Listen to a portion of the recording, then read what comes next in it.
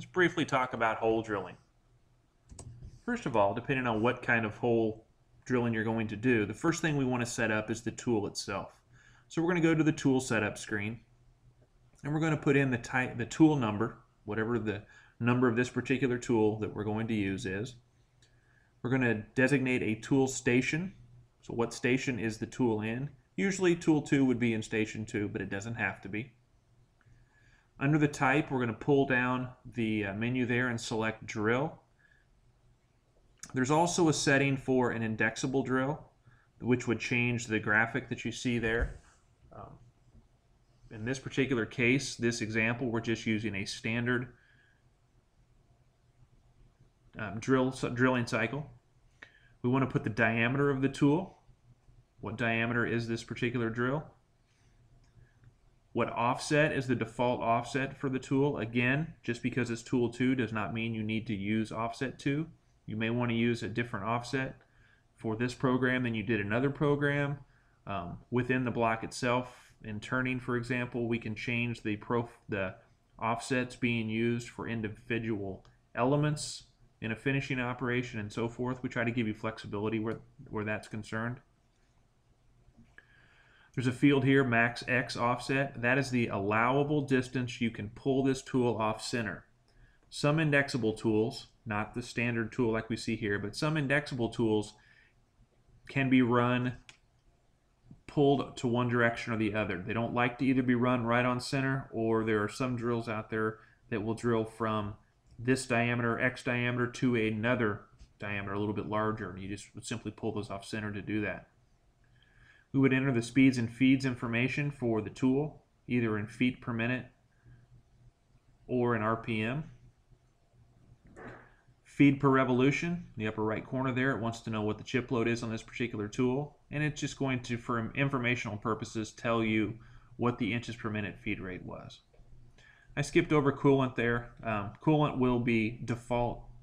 The default setting on all the tools will be primary coolant, which is flood coolant. There's also secondary coolant that we could select, which would be something like through spindle coolant, high pressure coolant, which would be an option, something that you would add. There's an option for both or none, so we can turn the coolant off on this particular tool if we want.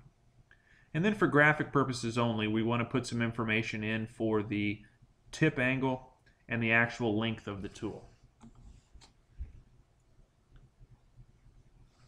The hole cycle itself, we're going to determine what tool number we're going to use. Well, in the previous screen we set up tool 2, so we're going to use tool 2, and that should bring in the tool offsets, the speeds and feeds, so forth. That should come in with that tool. Next we have the Z start. That should be something larger than the R plane, but that's where the tool is going to rapid to at the beginning of the drilling cycle. And then the R plane is where the tool would pull out to, for example, if we wanted to have some pecking cycles. The Z bottom is the final depth of the particular hole. And the X offset is the amount we want to run off the center of the drill. It cannot exceed the value we set in the previous screen for max X offset. But this is where we would put the value that we wanted to run if the tool was to be run off center. The cycle type, there is standard, which is just going to drill to the end, and then there's a pecking cycle that you can select as well. If pecking is selected, then you see the very bottom right hand setting for return level. I plane, which is the initial plane, that's the Z start value. Every time it pecked, it would pull all the way out to the Z start. Or the other option would be for to the R plane, which is just going to pull that 100 thousandths in this example out in front of the part. Again, the speeds and feeds should have been set with the tool. And here I can change those values if I need to. And then tip compensation. If I were to change that from yes to no, that red line would go to either the end of the part, or in this case it's yes, we're compensating for the tip, meaning that we're programming to the full diameter of the drill, not the tip of the drill. If I were to change that to no, then I would actually be programming to the very end of the drill itself.